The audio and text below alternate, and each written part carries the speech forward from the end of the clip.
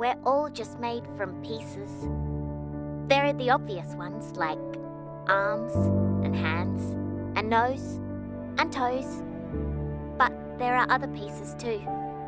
Ones you can't see pieces, like the ones that fill a head or fill a heart. This is the story of 8-year-old Ophelia, who moves to the seaside with her parents, leaving the pieces of her old life behind. There she finds some new pieces and builds a brand new friend, a robot, Olivetti.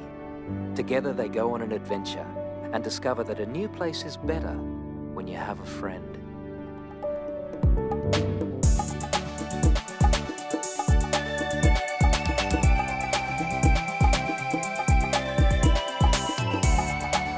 If one piece goes missing, it can take a great effort to find that lost something and fill up the gap.